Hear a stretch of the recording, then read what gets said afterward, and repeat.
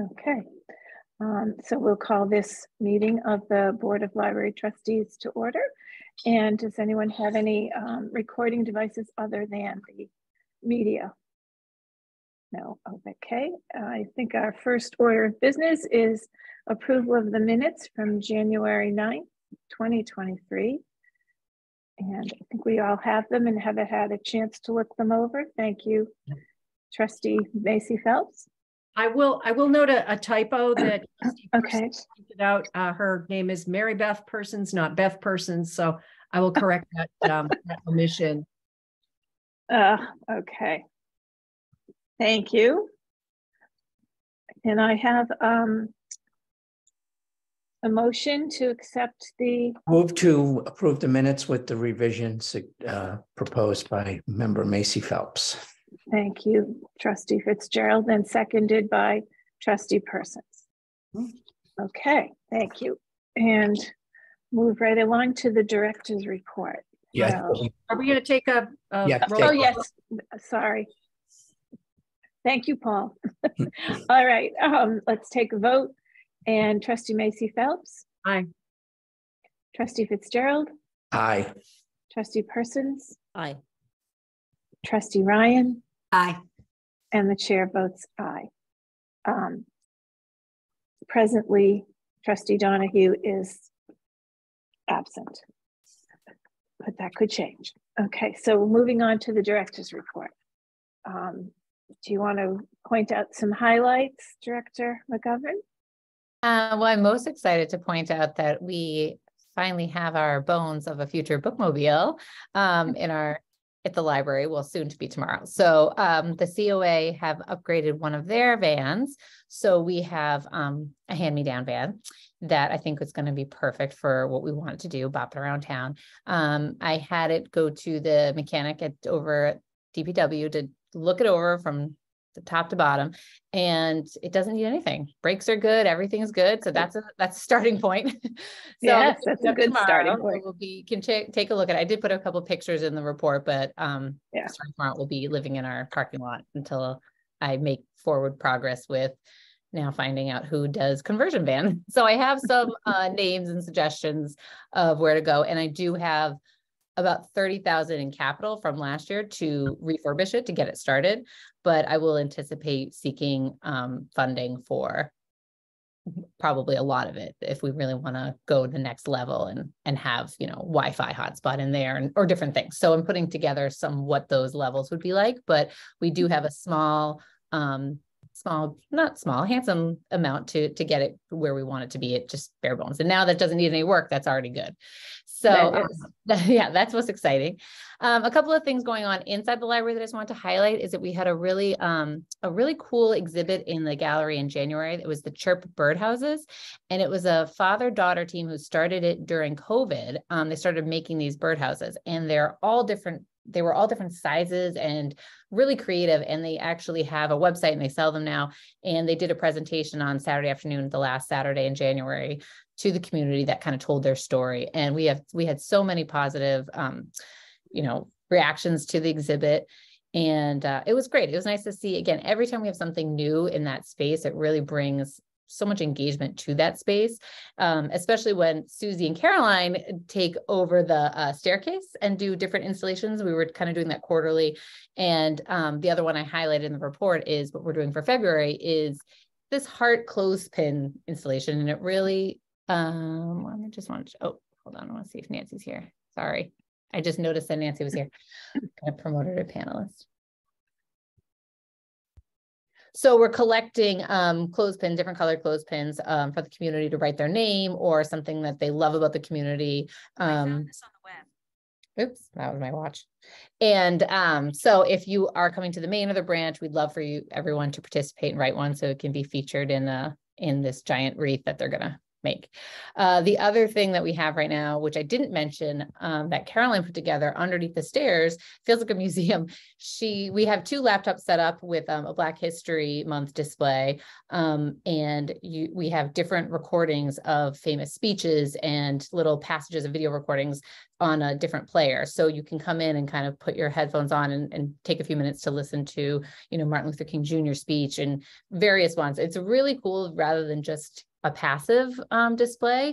And every time I walk by and see, I had a picture that I took on Friday of a couple of middle school students actually listening to it. And I was, that's a really cool moment. So I didn't get to put that in the report, but I wanted to highlight that if you're coming by this month, it's a really interesting way to bring, again, more engagement than just a passive display.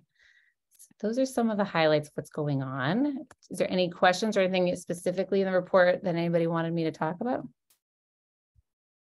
Can I ask about a little bit more about the van?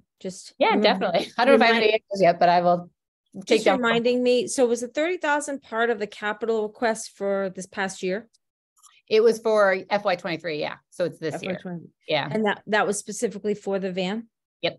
It yeah. was. Yeah. It was the amount that when I talked to, I forget his name now. He does bookmobiles and he's from Wisconsin. And so I spoke to him on the phone and sent him what type of van we had. And he gave me kind of a list of like, okay, bare minimum, this is what you're going to look at. And then you can go up and up and up. So I thought that was an appropriate amount to request, especially not knowing what we we're going to do with it. So I'm very happy. It gives us a little cushion to get started with it.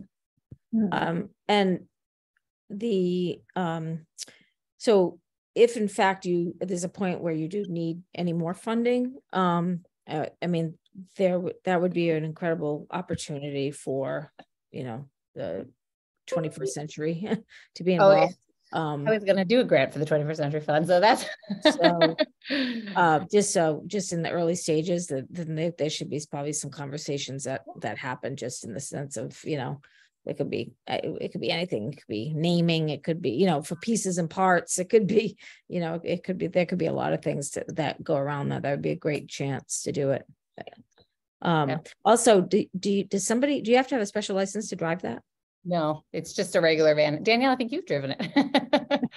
Oh, no, it's under 10,000. So it's just, it has the wheelchair accessible little elevator thing, which is perfect because we can use that for the shelves when you roll out shelves at different pop-ups. I've seen Watertown has a new bookmobile. And so I've been scouring with how they're using it and different pop-up events they're doing.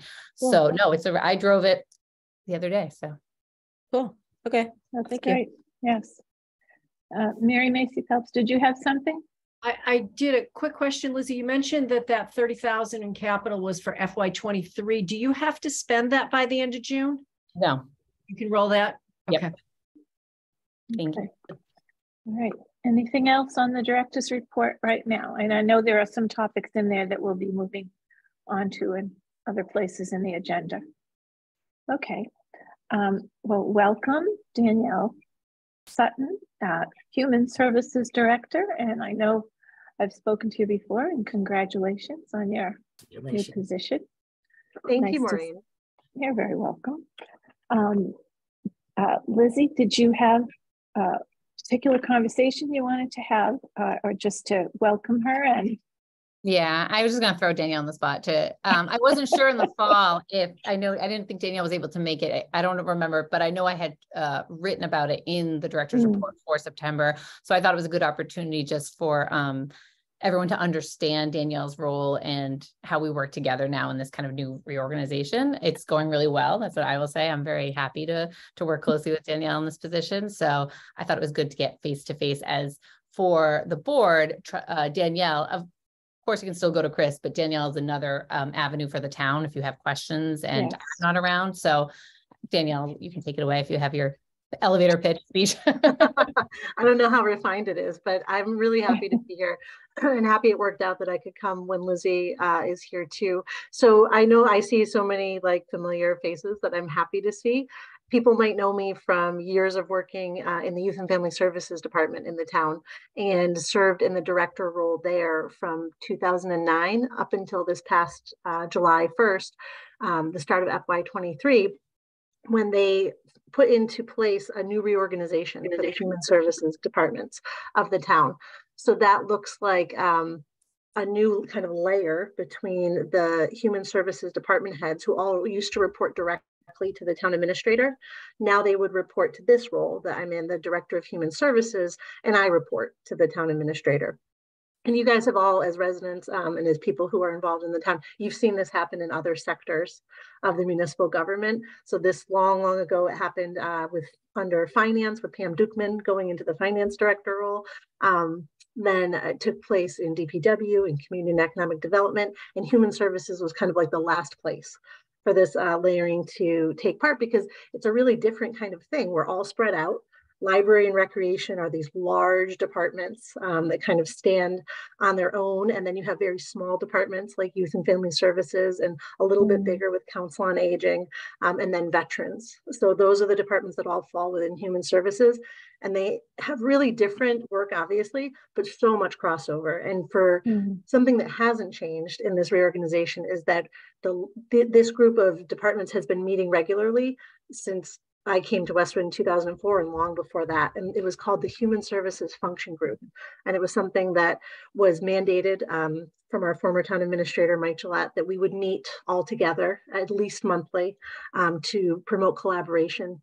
And that's exactly what that was. So always a great place to support each other, to kind of figure out ways to collaborate and to use the resources that we had to try to maximize services. So it's great now that it has a formal kind of organization, and we can take that to the next level and really just think about how to maximize the work that all these great departments are doing.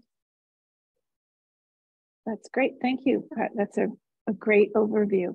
And certainly you were in a position to know what was going on with all of them. So that worked out very nicely.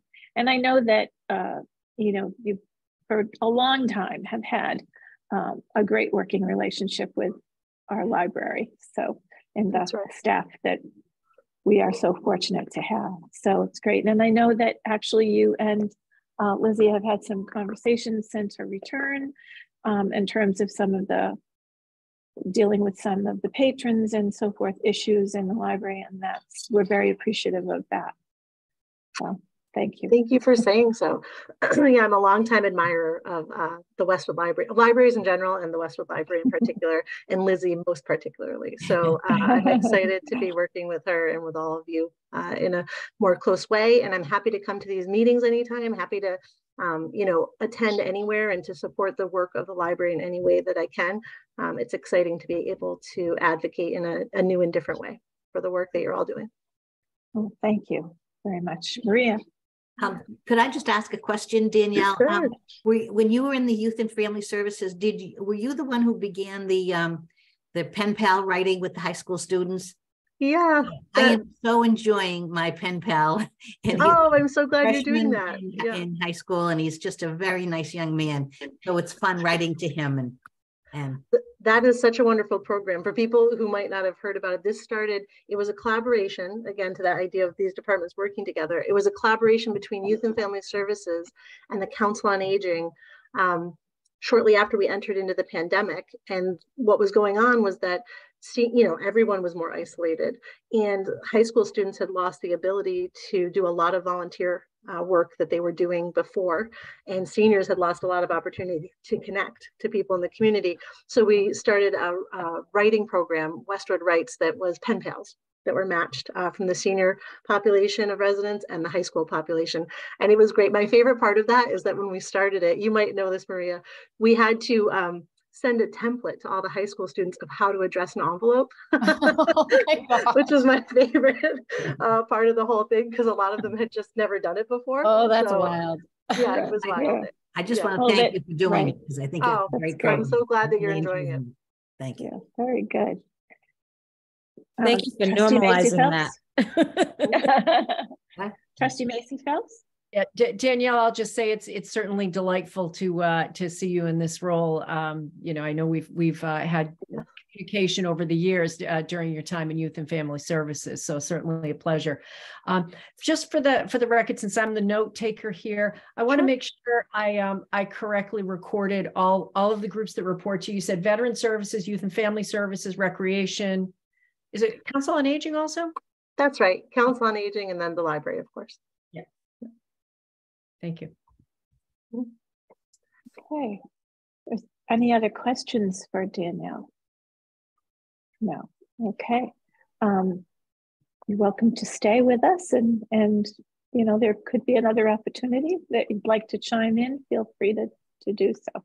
Thank you. Up I'm to looking you. forward to joining. Not only Okay. because it's bedtime in my house. I was just going to say the door is locked. I'm The door's safely in already this room, locked. but But we just to all hear what's going understand on. that. Yeah. Okay. So the I- next thing, go ahead. Can I, if I just make a Yes. comment, I just wanted to thank you, Danielle, because I know you have been a really great resource for Lizzie and the other folks in the library with this disruptive behavior. And I think it's really, Lizzie, I guess, are you going to talk about that also? Is that going to be something you're going to? No, I should have mentioned it during the report. I now that we're talking to Danielle, she knows that I'm happy to kind of just circle back to that a little bit. Just so because Danielle was kind of boots on the ground in the fall when I wasn't here. And, you know, everyone in this group knows that every year, every fall, when we get a new influx of sixth graders specifically, who are now can walk down to the library, and it's kind of this rite of passage. There's always a learning curve of, okay, so from September to October, we're kind of up to our heads of teaching them how to behave in the library and also educating parents. And I think that the biggest takeaway I've had this year from my staff was it's not even so much about the constant managing of the students' behavior in the library. It's also reminding parents that they're not in a program, that they're just like out in an open public space, and therefore the behavior expectations are different, and we're not actively watching them, and, you know, as you would if you were, you know, in an arts and crafts program or something like that. And so I think somewhere along the line, sometimes that message gets confused when you think, oh, okay, my kid's going to go to the library after school and hang out there. There's this idea that they're in a program, or like they were when they were in elementary school, where they would drop them off, but we were actively, you know, in like a book club with them. So, and I think that that's the message I always try to remind is that we don't even know all the names. If there's a large group and, you know, someone's shoes are off, or, you know, they're tossing a ball at each other in the teen room, you know, it's okay, everyone, this is not library behavior. And then when we have to speak to you again, it's okay, you have to leave for the day. And whether it's raining out or cold out or snowing, you know, we have to just say, like, that's this expectations. Now, we don't ever want to do that, but we have to, you know, we're not actively watching and managing their behavior. And even the teen librarian, you know, she's in the teen room, but she's also in the gallery and walking around. And so it's more just reminding everyone that they're just in a public building. And so whether they leave the public building or leave, you know, do whatever. And then, so anyway, so there we had I guess a really bad fall of just kind of, again, reminding and explaining the library behavior expectations. And these expectations are for teens as well as adults. So that's another thing we remind to everyone, is that if an adult acted this way, we would have to also ask them to leave for the day. And then things got better. And then before Christmas break, there's a lot of energy, and that tend to happen. You know, there's a lot of things like that happen, and, you know, kids forget themselves. So we've kind of had to, it was a little bit more informal, the internal procedure of how we would ask kids, just, okay, you got to leave for the day, come back tomorrow, kind of start fresh. But as we realize there's larger groups and we don't know all of their names, it's not as, and, you know, formal to say, you know, you, Joe Schmo, have to leave and I'm going to call your parents. The other reason why we can't really do that is because we don't also want parents to think that we are actively watching, that we can call them, you know what I mean? As if you would, we'd be calling dozens of parents a day. So, and we do have a 3-strike system that we've decided that we've asked you to leave for the day. And we log that in an internal incident report. If you have another incident within the week, it gets bumped up to a week and then to a month. Now, we have only had to do that to a few patrons. Luckily, we haven't had to do that too much. Usually after a day, they want to come back to hang out with their friends. So it kind of self-corrects majority of the time, but there are incidents that that doesn't work out. So you do have to say, you know, take a break for a month, and then we'll welcome you back in and start fresh. And, you know, and hopefully there's a learning curve. I know staff are definitely burned out, specifically the children's and the teen staff. And so I've been talking to Danielle about, you know, not just staff training, because it kind of bleeds into security in general. Like if someone refused to leave, you know, when do you call the police? When do you, and I don't want to put the police in a situation where they come down and they go, well, they're not breaking a law, they're breaking a library rule. So there's a lot of nuance to this. And I've definitely heard from staff, we want a full staff development day. We want to be able to do training and, you know, run scenarios and really know how to respond, whether it's an adult or a teen. And so it doesn't exist out there as far as I can tell. I've asked other directors, you know, there's different security training or ones about, you know, how to deal with homeless patrons, you know, very specific things, but nothing that we're looking for. You know, we can't really compare Westwood to even Cambridge Public Library and what they might be dealing with, you know, older teens. So, or especially rooms that have teen rooms with a door where, okay, you get kicked out of the teen room. So basically, I feel like Danielle and I are going to have to start from scratch and kind of create, as I say, Danielle and I create something that maybe we do bring somebody in from the police department and someone from Youth and Family Services and really kind of cobble together a really unique training that fits the bill for Westwood specifically, giving us tools, because everyone has different thresholds, but everyone, you know, to say, if you don't do this, I'm going to call the police, doesn't work when, you know, the common sense situation is, okay, well, that's a 12-year-old. So we're not going to call the police. If they walk back in, we're just going to remind them, you can come back next week. So, yeah, I don't know, Danielle, if you have any insight into this, but we're definitely responding to it as best we can. Absolutely. I think most recently we just reached out to Allison Borchers, the assistant superintendent, and Latifa Frank, because we have seen some of the professional development they've done on the school side. So this is, not only is it an issue for libraries in general, but it's an issue that the schools have talked about and teachers have talked about as a kind of post-COVID type of thing, where behaviors are just that much more heightened for young people. And there's a lot of theories as to why that might be, like additional stress levels. It might be missing out on some time of socialization and, you know, kind of playing catch up in that way socially about how do you manage your own behavior. So there's a lot of theories about why, but there's also a lot of school-based professional development. So we're talking to them, you know, they just have a great PD program over in the schools, and Allison Borchers is excited to talk to us about people they've brought in who might be able to kind of transfer some of those skills of classroom behavior management and large student group settings to a library. And, you know, I think I've always been impressed, you know, even before this with Lizzie and then the children's staff, the skills that they're already bringing to the table. This is just, you know, something that, again, is happening everywhere and is happening in a more heightened way. So we're just going to keep tackling it and keep thinking about it. But I think the skill level is already really high. But the burnout is real for staff, and the kind of feeling dread, you know, instead of being able to feel excited all the time about the groups that are coming in. And also, Lizzie, you would know better than I would, but it sounds like, as it is in most any situation we talk about, the majority of students are behaving appropriately, always are, you know, like they're doing, I should say that, like you have a, you know, and sometimes you look down, and Mary, I think you were in the other, you know, Wednesday, and the gallery was full. No one was misbehaving. It was just very full of, and it's funny because we're at one hand, we're like, they're so loud. I'm like, but they're eating in the gallery. So we've gained ground because now they know they come in with all their snacks and they pack in that space, but they eat in there and then they go upstairs. So I'm like, we call that a win. So it is a lot of that. And as you said, they're not captive audience. So it's not like the classroom where we're like, okay, you know, Joe Schmo, we're gonna, you know, give you a timeout or detention. It's hard when, again, they're just in a public space. So it's always trying to manage the fact that we don't have as much leverage over them as teachers do. Trustee Persons? It sounds like you're doing absolutely everything you can possibly do, and it's all really, really good. And I think the important thing, especially reading the report that you had sent us, I think, is having the policy and being consistent, and the documentation, so that you can, you know, that's going to just support your staff a lot. And I think they'll feel, you know, much safer that way. Because it's almost like having a rubric in a sense, you know, for them to somewhat follow. But I think the training will be really helpful, and then you can have a consistent policy, because otherwise, if you don't, like you say, different people could respond differently, and then then we'll get in trouble. And it'll also protect the library, really. Right. You Yep. know, so thank Trustee you. Ryan? Oh, sorry. That's okay. Trustee Ryan? I just want to compliment you, Lizzie, because I've seen you go out and, you know, when there are young people there and you say, hi, I'm Lizzie, I'm the library director. What's your name? So you're giving a personal connection. And I think having that personal connection, knowing a name, even if you can't remember them, at least they know you. And I just think it's a great way to make them feel comfortable and maybe keep them on their toes a little bit.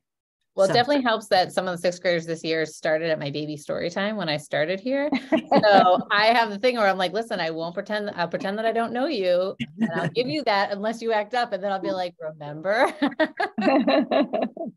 That's great. It's a good strategy. Yeah. I think that, you know, this is very promising, and I think it's great that you've reached out to Allison. She's a terrific resource, I'm sure. I think one of you hit right on it, that with parents and possibly the kids themselves don't need to learn to see it as separate from school. And, you know, that it's a place to come and be independent, that the parents need to see that they're there as an individual patron. They are expected to have certain, you know, level of civil behavior in the library, just as any adult would. And I think the more that is clear, then I think also then the consequences are clear too. Yes. You know, if we expect this of you, and if it's not, it's different, very different from a school setting where, you know, the teacher or anyone in the building will say, what's your name? And I'm going to contact your parents. That's not the business that we're in at the library, basically. So I think this is a good plan, and we appreciate your efforts working together on this. And I'm sure the staff will be very happy to have some further training with this, just to help build confidence themselves when they're approaching a student, you know, a patron who's a student as well, or adult patrons. So I think that's great. Thank you very much. Okay, should we move on to the Islington branch library? Yes, an update. Just briefly, it's still very busy with a lot of families. There's a lot of programming happening in the lower level of Wentworth Hall between youth and family services and early childhood, as well as rec. So it's busy in the afternoons most days, which is great with families. The other thing I just want to highlight is, and I think maybe Claire talked about it when she came, was the living library, that collection at the main library that Susie Canale spearheaded. They have transitioned a version for the branch as well, which is just so delightful. And I added a picture there that she can see it. And since last year, the Bloom Zoom, which is now Living Library Programs, we've been alternating, you know, between 1 month at the main and 1 month at the branch location. It's part of our, and I think I added it to our strategic plan. It's part of our kind of all encompassing our programming, and again, kind of uniting that we're same library, just different locations. So I wanted to, that was featured in the Westwood Word newsletter that went out to residents.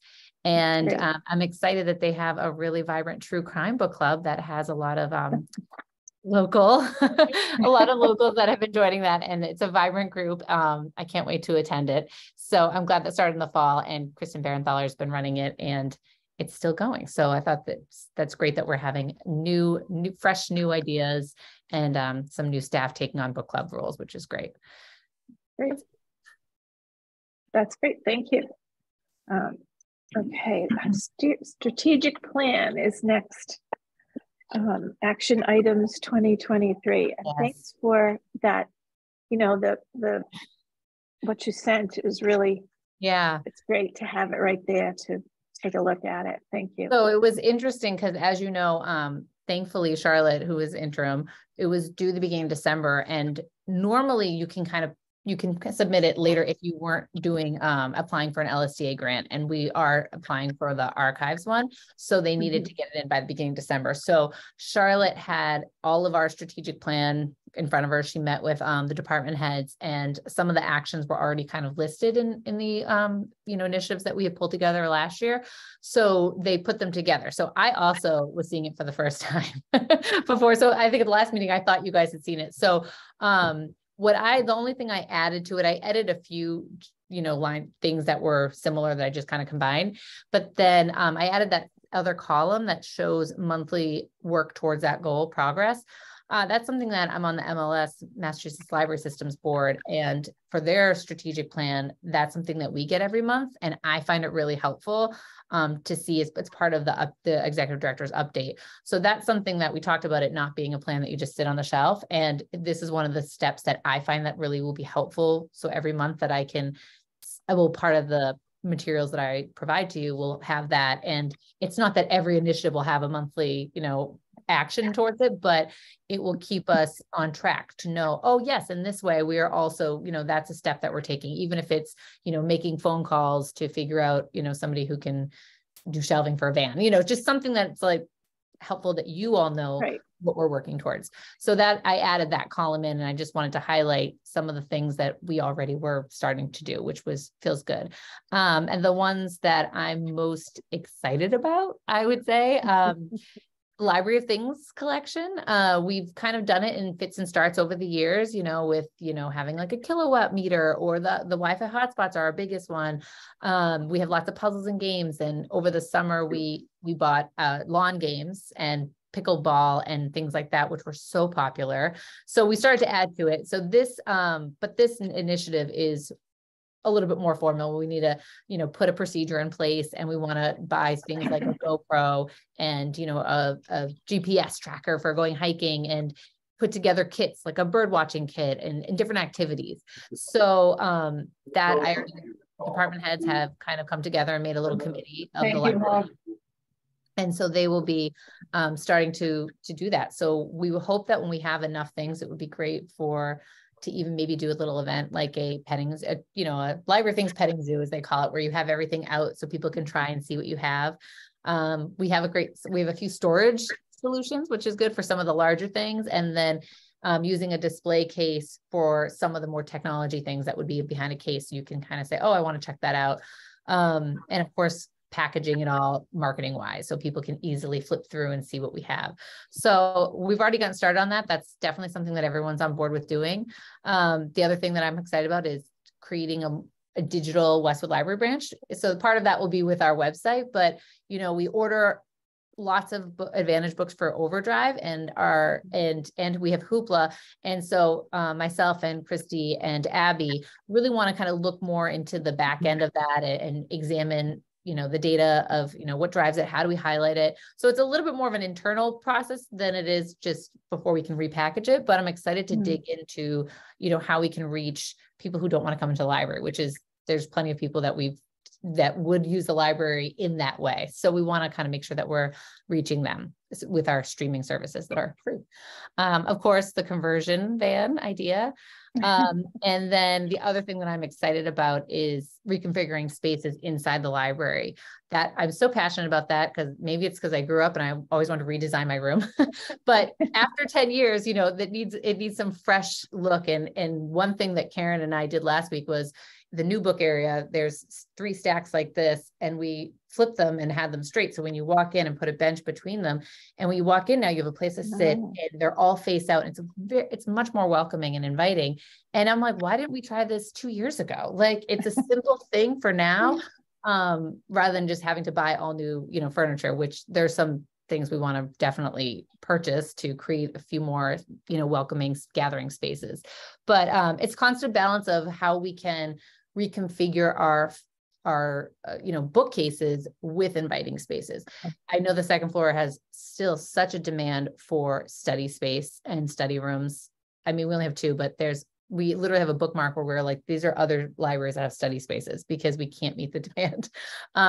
So, it's putting our collection on wheels and figuring out how we can move things so that we have more spaces for studying, because there's definitely a need.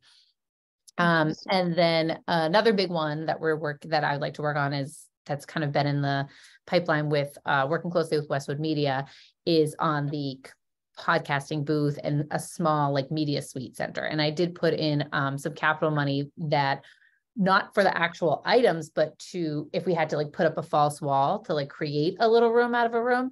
And so I've been working with Jimmy McCarthy from Facilities, insight on how we would do that. And with partnering with them is that they would bring all the equipment and all of, the technology. And maybe this is something that I would do a grant for if it came over and above what we would need, certain amount of computers. I don't know yet. So, but the ideas are there. And I think that would be a great partnership because part of it is they're the trainers. So they would be training people on how to use it and do your own podcasting and editing. So it's definitely in the future and I'm excited about that. That's not probably going to be like this year, but at least we want to move forward with some steps. And then of course, staff development, which I talked about, and updating all of our library policies and procedures. I know we started last year with collection development. And so I'm going to assign department heads other policies that we need to update so I can bring them to the board for review. It's important. I think that now more than ever, there's certain things we don't have written down. We don't have a program policy. And it's something that never occurred to me, but now with everything happening at libraries like defending what programs you do or who can do programs at your library or the nature of them, we have a meeting room policy, which states, if people book this, it doesn't necessarily mean the library is behind it and things like that. But there's a few others that libraries have kind of a little bit more explicit, which I want to look into because in this day and age where, protesters are showing up at libraries, I'd rather us be prepared for that never to happen, but I'd rather be prepared. Ooh, I think that's good. That was great. Very good. Any questions for Lizzie in regards to the strategic plan? No? Okay. That sounded like it requires a lot of energy, and I think I think you have great ideas to work on. Okay. State aid information. You sent us some information. Did you want to briefly? Okay. I just want to explain where I got everything from. So at the last meeting, Danielle, I'm just also updating you. We talked a little bit about, I don't remember how it came up, but we were talking about different funding sources and, state aid is a budget line that it's specifically for the library in town. And, we have new members on, so I thought it was in the best interest of the board to kind of put together an information packet, basically that kind of outlines, what it is, how we get it, how we've used it in the past, and just as an overview of it. And so most of it comes from the Massachusetts Board of Library Commissioners. They are the ones who administer this grant. And so every August when I have to do the annual report, I basically send the state all these statistics of how busy we are, how many hours we're open, how many books we've lent out, how many, times people visited our website, very granular stuff. They take all that. And the second part is the financials. So we show them that our municipal more than supports us and gives a certain percentage to our materials and our staffing. And every year that has to go up, I think it's 2%, an increase to show that the taxpayers in your community are supporting your library. These are just layman's terms, basically. And then the state has a budget, and whatever they give MBLC, it goes to each library based on not just your population, but how many things you're circling. It's based on those stats a little bit and your size.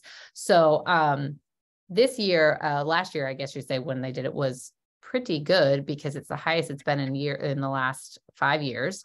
I don't anticipate next year will be this high, but this year we got a total of $34,000. So our second installment's coming in March. So they come 2 times, one in December and one usually in the spring. So I listed our current amount and the amount that we'll have when we get that.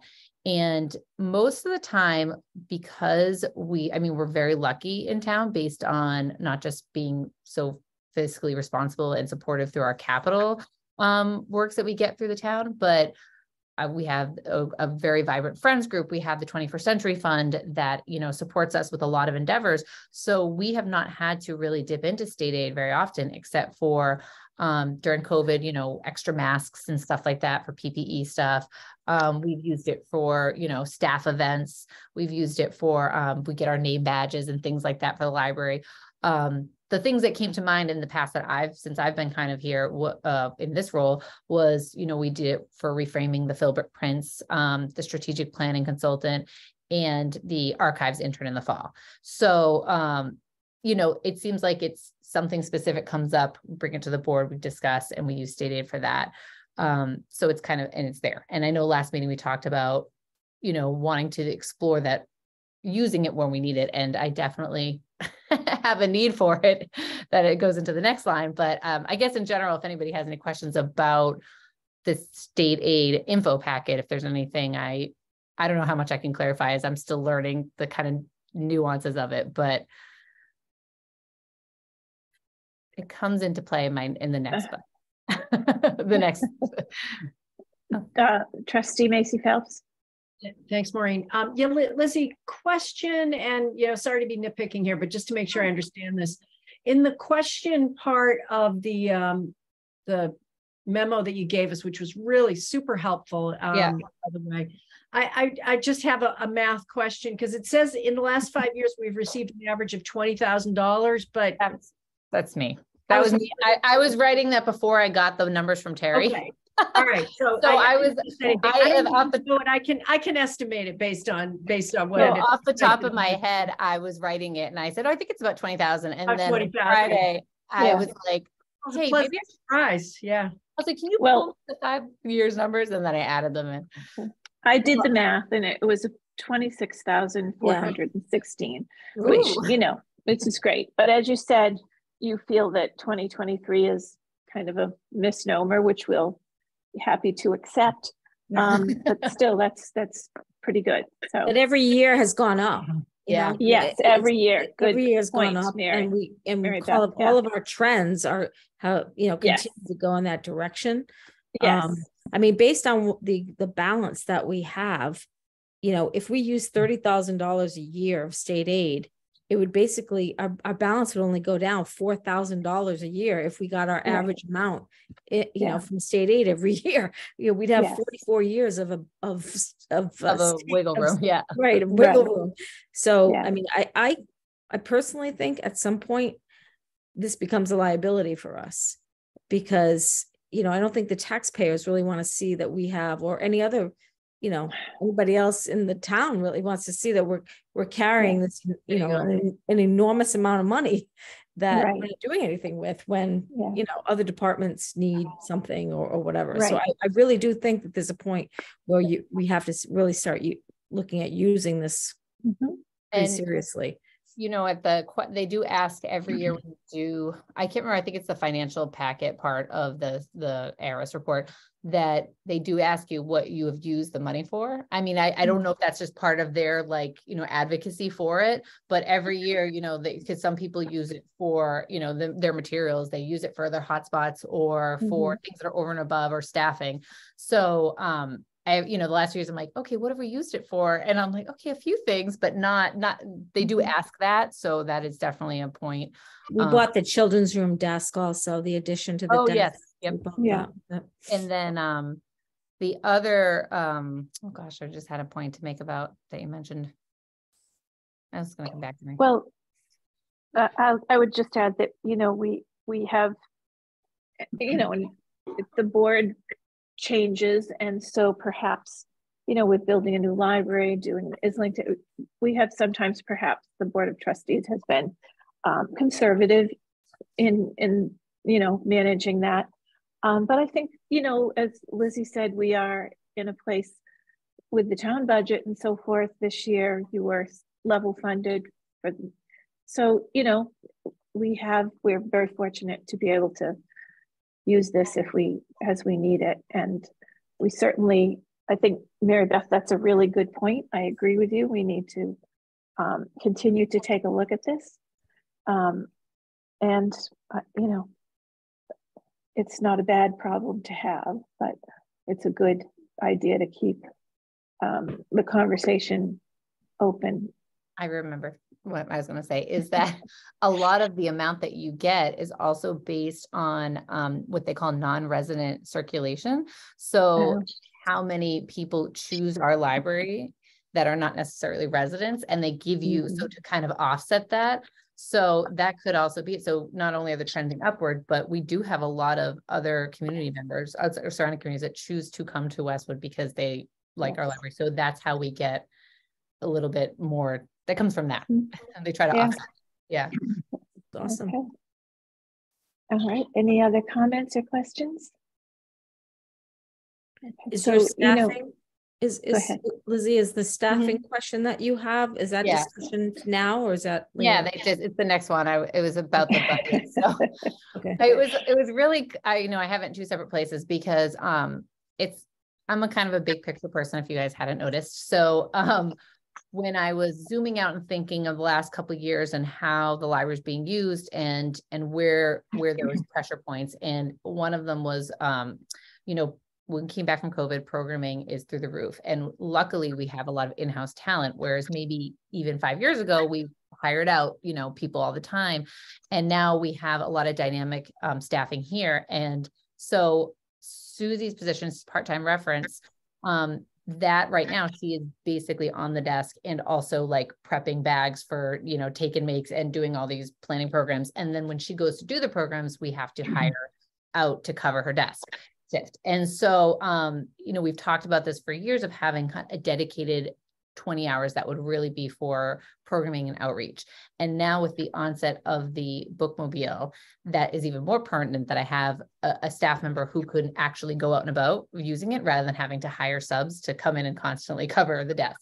So basically I did ask for an additional 10 hours that would really flesh out the other part-time reference, which is actually vacant right now because Corinne Coveney moved on to a different job. So that's 25 hours. And I would like to make it 35 hours so that the reference department, especially with the archives grant we're doing, and there's a lot of projects that are just focused more on that reference and adult services research, can be dedicated to that, and then have those 20 hours that can, yes, cover the desk, but also you don't have to hire out because they're the ones going to do. So right now, Susie goes to the COA and does a program there.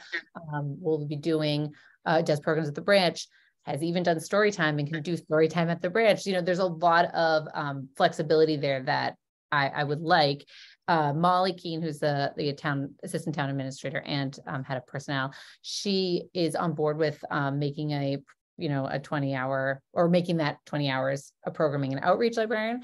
It's just more of, I get the 10 hours to make sure that the reference desk is fully staffed with a dedicated person. And the reason why it's coming even closer is because we have to post for this job. So, you get a higher quality candidates when you are posting for or inviting people for 35-hour full time. And that way their main gig will be Westwood rather than, oh, I'll work 20 hours here and 10 hours there. And, they're always got one foot out the door.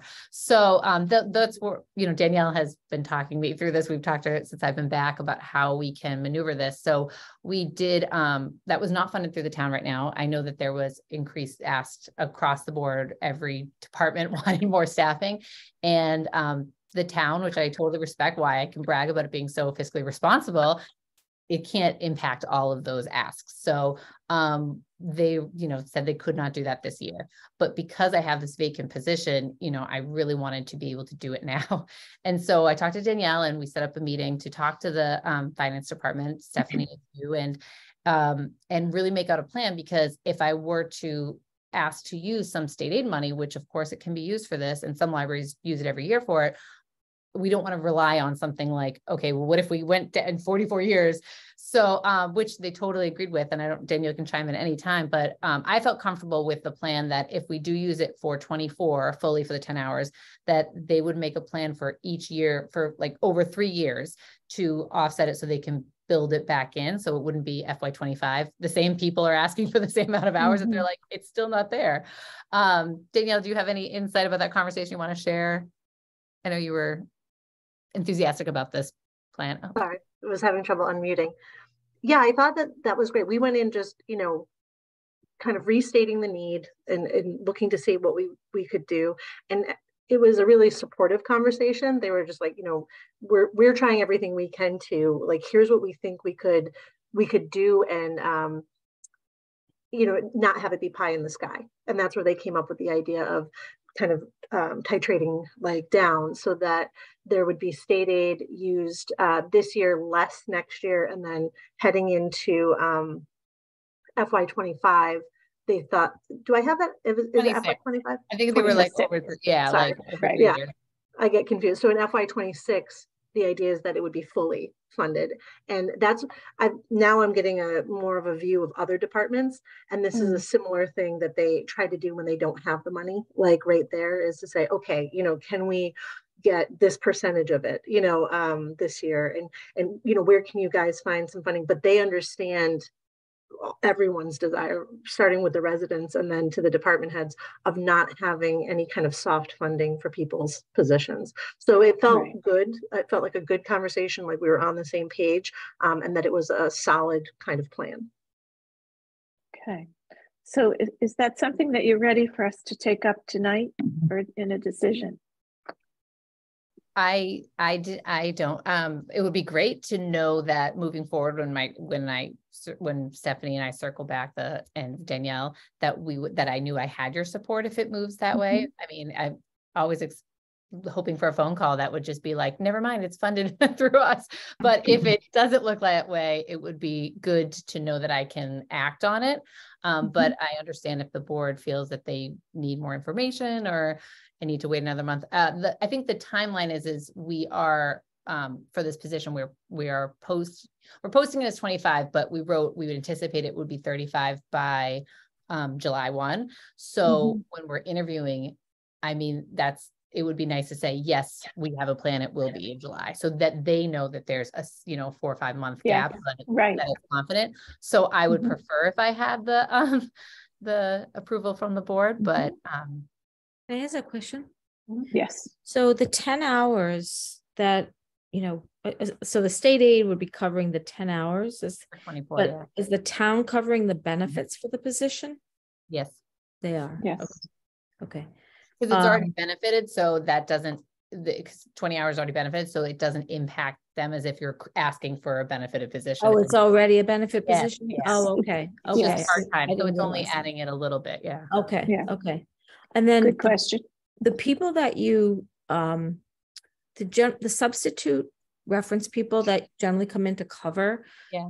Are there any other, not the same benefits I'm talking about that the town is covering, but are there any other benefits to having them? Like, are they more experienced people? Do they bring any other benefits, you know, to the library when they come in? Like I mean, I shouldn't like, say not. like when Helen would come in, you know? Right. Yes. Helen, no, right? It really does depend. Most of the time we try to get, you know, fully MLS, of course, you know, degrees, librarians to come in. Some years it's been really hard to get staffing. You guys remember that we were constantly posting.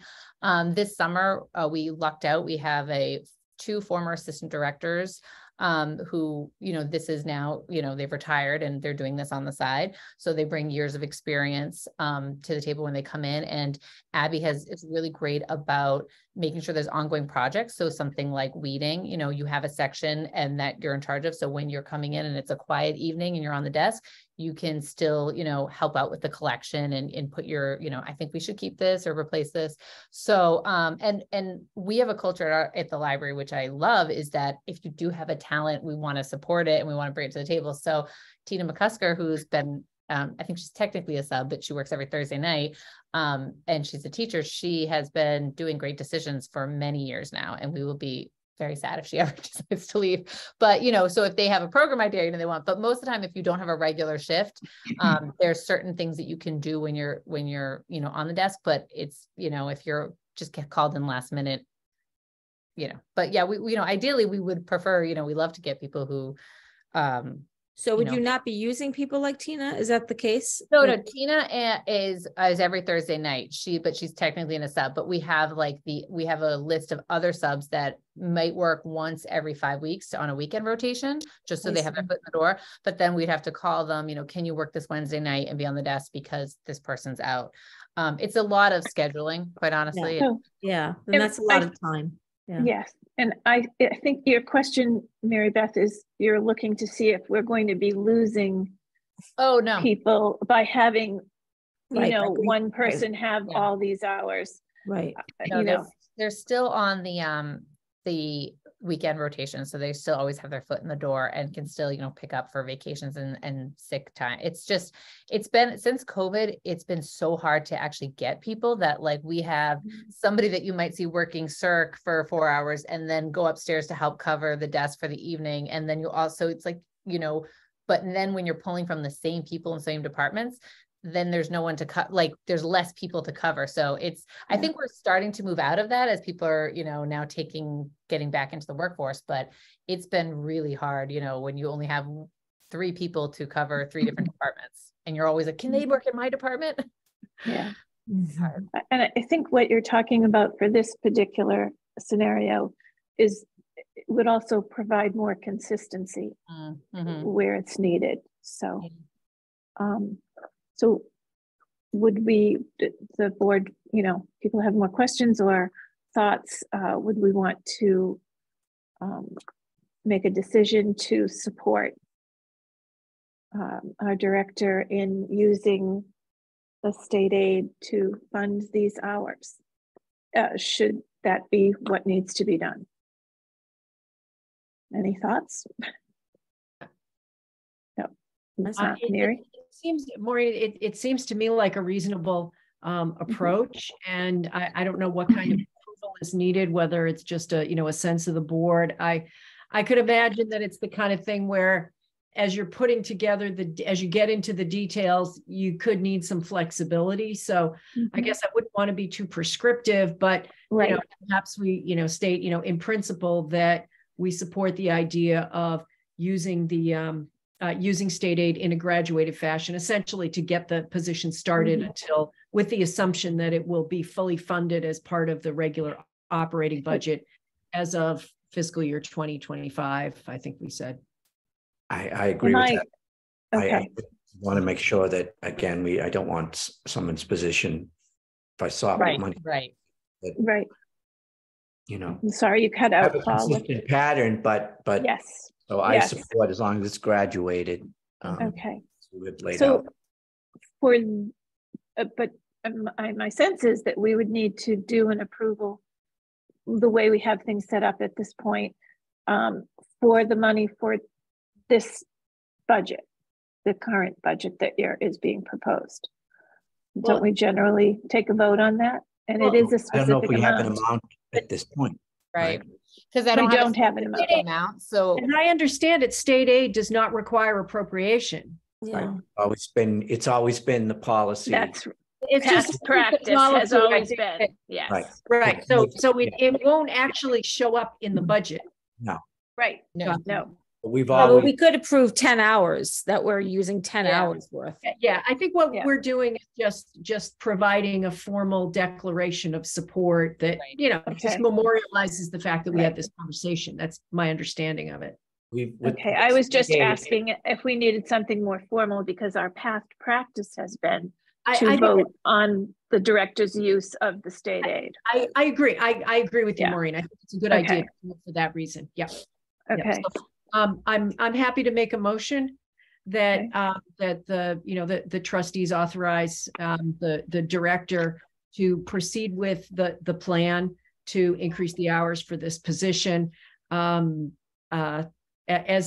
discussed, utilizing state aid as a temporary stepping stone, with the understanding that come 2025 it will be covered within the operating budget, something to that effect. Do we have a second? Really nice. I second. So Trustee Ryan, thank you. And we'll take a vote. Trustee Macy Phelps? Aye. Trustee Ryan? Aye. Trustee Persons? Aye. Trustee Fitzgerald? Aye. Trustee Donahue? Aye. And the chair votes aye. So it's a unanimous vote in support of that. Okay. Okay, anything else on the budget that we need to know currently? All right. So next we have I'm sorry, we didn't vote. No, I just had a question. Lizzie, just on the current year budget, any concern? Oh, yeah. I glanced at it, didn't see nothing really stuck No. out at me. You know, there's always a few ups and downs. Yeah, no, I think we're You know, I pretty know good. there were some things you spend in bulk and other things kind of more evenly through the year. Just, is anything keeping you awake at night? No, thankfully. I came back, I sat with Terry and I'm like, oh, what a relief. I was so focused on 24, but no, we're good where we are. I just mentioned that there's a couple of 23 capital things, which I don't have to do by June that I am working on, but no, I think we're good for staffing and we're good across the board with our materials budgets. Thank you. Okay. Thank you, Mary. Okay. We have a poet laureate update from Maria and Nancy. Nancy, do you want to? Well, Go ahead, Nancy. We had a meeting and it was a very productive meeting. I think all of the people who participated in the meeting gave good input. And I think we had 2 outstanding candidates for Poet Laureate, Adult Poet Laureate. And we reviewed, actually, Karen Moriarty had established a folder, and that folder had a resume of the candidates, and it had a writing sample and a poetry sample.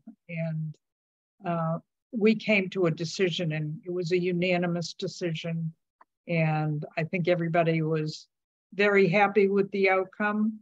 And I thank all of the people who participated in the committee, because I think they did a great job. And I was very happy with the outcome. Yes, That's it was. great. It was a great And meeting. So, I should say Very that the good. next steps, We set up a rubric, and we even he accomplished with everyone's input, the letters of rejection that were very kind and very encouraging for them to try again, and the selection of the person who will be the poet laureate. So it was a great outcome. okay. And Lizzie, the next step. Oh, I'm sorry. so sorry. I just want to make sure the next step is a recommendation to the Board of Selectmen. Right. Yes. Right. And I also would just point out that Lizzie, you should work with the town council, because I think we need a letter of agreement, because this position is stipend is going to be paid for by the 21st Century Fund. Yep. So we need to know in writing, you know, the amount and how the payments are going to be made and that sort of thing. Okay. Yes, thank you, Paul. I reached out to Tish Healy and Chris Coleman about that. The board came to a recommendation, but since this is all of our first time, I said I didn't know what the next steps would be for the select board. So we were asked to, I think he's meeting with the select board, but we're going to be on the agenda for the next meeting, which is February 27th. And Chris thinks that if everybody could come that were on the selection committee, that would be great. So I'll be sending out an invite, and we will tell the recommendation beforehand. We haven't alerted this person yet, but we will, because it would be great if they attend as well and can be there. But before I do that, I do have a plan to ask town council about how that will lay out, because I've never written a letter of agreement before. So it doesn't have to be all that complicated. Just the amount of the stipend, how, you know, when payment, how, you know, what it will be at one time, will it be, you know, quarterly? And then they would, you know, I think the agreement should provide that a request for a payment and receipt, whatever, is submitted to the 21st Century Foundation, and then so that everything is documented, and the foundation would have a record for its payment. And also the Cultural Council is donating $100 a year for expenses. You know, something might come up, maybe a bookstore certificate for the teen poet laureate, any expenses that may come up for the poet laureate outside of the stipend, just to help cover. That's right. Nice. That's great. Very good. Okay, thank you. And an update on the 21st Century Foundation. Sure. Yeah, the fund board met on January 17th, and at that point we reviewed the prior year, 2022.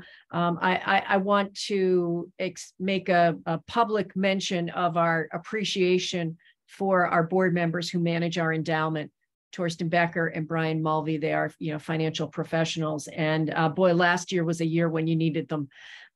They gave a full accounting. Last year was an extremely challenging year in financial services because it was a challenging for both stocks and bonds.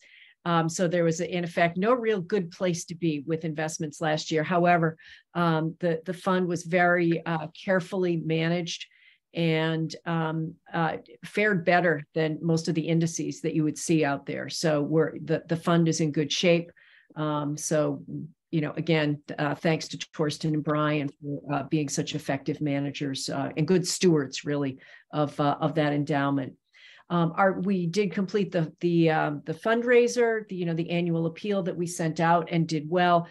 It was down slightly from the year before, but still more than adequate to our needs, to maintain that public fundraising activity every year. We had a good, healthy discussion about some ways that we might enhance our just in general, our appeal activity in the future. And for one thing, by thanking our donors and engaging more regularly with our donors, because we do have quite a few repeat donors, as well as a number of new ones every year. One thing that we discussed was when the bags come in, we had talked with Lizzie last year about ordering bags that have the likenesses of the two libraries on them, with the brand, the fund's logo. And I think they might have just come in, Lizzie. Did I see something come across my phone to that effect? The thing that we could do is use those as a thank you to our donors, and also to have a presence at the library. So Lizzie and I are working on perhaps having a poster board that would just help get word out. There's a picture of the bag, that would help nice. Just increase the visibility of the fund in the library as well. So number of good ideas that we had. Final point is that, as we know, Mrs. Persons is not going to be running for re-election, so she will no longer be able to serve as treasurer for the 21st Century Fund. So, she did report that to the board, and talked about the fact that she is looking into, some alternatives, ways that we outsource some of our treasurer-related activities. And, obviously, we hope that with whomever is going to be on the trustees next year, we hope that we'll be able to have an appointment to the fund that will help in that regard as well. Any questions? Any questions? And okay, thank you. Mary Beth or Paul, if I missed anything, please. I think that was a very good précis. Very thorough. Okay. Okay, so we need to take a look at and approve, hopefully, our acceptances and expenditures for the month of February. Any questions about this at this point? Okay, I will accept a motion. Move to accept the expenditures and acceptances for the report dated February 13, 2023. Thank you, Trustee Fitzgerald. A second. Trustee Person, thank you very much. And we'll take a vote. Trustee Macy Phelps? Aye. Trustee Fitzgerald? Aye. Trustee Persons? Aye. Trustee Ryan? Aye. And Trustee Donahue? Aye. And the chair votes aye. So that, and I'll be up to find the yellow folder. Okay. Yeah. All right. So this would be the point where we have any new business. Would be the time to bring it up now. Is there anyone who has any new business to discuss? I have one question. Okay. It's not necessarily new business, but it's a new topic. Lizzie, you send us the stats every month. I was just noticing that over last year, and I know last year was still kind of coming out of the pandemic, but our door count is up 42% which I was like, okay, I mean, that's an exorbitant amount, but I'm like, all right, I understand that it would be up quite a bit over last year, but our circulation is still down by like 10%. So I'm trying to figure out, like, well, first of all, big picture, does that make sense to you? Does it make sense that we have that many more people in the library, but, you know, our circ numbers are still, you know, are they coming in and you doing, like, I was like, programs didn't seem to be up that much. Right. And like, there are more people maybe bringing in kids because the kids stuff was up. So is it coming in that way? I was just trying to figure out, where is it flushing out, you know? I think it's two things. I think we were using a different system we have the gates and we were pulling numbers, but we installed Sensors in the last year, which is there's counters that was for like capacity of the building, and it gives you what busier times a day and it can send you reports. Okay. So I don't know if part of it, there's a slight discrepancy from how the gates were not the gates. We stopped using the gates as the numbers because they were not capturing every body walking through. They were stopped working. So I think part of it is just a technical discrepancy between using two different softwares basically. But I would say I noticed that too. And I think, yes, programs coming to programs, but I also think, like I said, the second floor, we've got tons of people using the second floor, but are not necessarily checking out books. They're there to study or to do work and stuff. And, you know, like all the high school kids every evening. And then I think you hit the nail on the head that children's has been just so busy. And so you'll have, you know, but you could have 5, you know, people come through the door just for like with one family. So I think it's some of that. I think mostly it's that the gates were not capturing as much as well as they should have, but it is interesting to zoom out and see, okay, what's happening? What are the trends, you know? Well, you know, and then in the past, like when something like that stuck out, there sometimes there was a problem with the recording, you know, that's happened over the years. Yeah. So I'm not at all surprised that you're saying that, but but anyway, thank you. That helped. Okay. Trustee Ryan? I have a kind of a question too. I don't know if it'd be new business or not, but do you have cameras set up in the library to capture images of people coming in and going out and various things?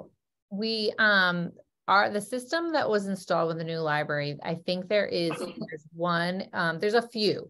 They're not accessed by the staff. They are accessed right to the police station. So there's like one in the children's department and in the back stairwells and stuff. That actually technology is so old that we are, Jimmy is actually coming this week with a different, it's not just cameras, it's like a whole security thing, so that all the town buildings will be properly have cameras inside and outside and key fobs and things like that. So it's definitely moving forward that we'll be updating it. So because I don't even know, I don't have access to those to the cameras as they are. I'm sure some of them are like facing the floor and not even like where they should be aimed at. So we're getting that whole system is being updated and this year. Okay, that's okay. Good. Thank you. There you go. Thank you for the question. All right. Any other questions, comments? Okay, this would be a time for anyone who is participating from the public, members of the public who might want to comment or ask a question. Pardon me? There's nobody in the There's nobody. Okay, thank you. All right, so given that, we could adjourn and move to adjourn. Trustee Fitzgerald, a second. Pardon me? I said it's 8:13.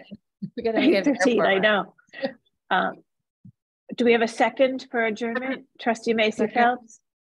Okay, and let's vote. Trustee Macy Phelps? Aye. And Trustee Fitzgerald? Aye. Trustee Persons? Aye. Trustee Ryan? Aye. And Trustee Donahue? Aye. And the chair votes aye. And thank you, Director Sutton, for joining us this evening. And feel free to come anytime. I hope so. It's really fun. Thank you very much, Danielle. Nice to see you. Good to see you all. Okay. Thank all you. right. Bye-bye, everyone. Bye-bye. See you March 13th.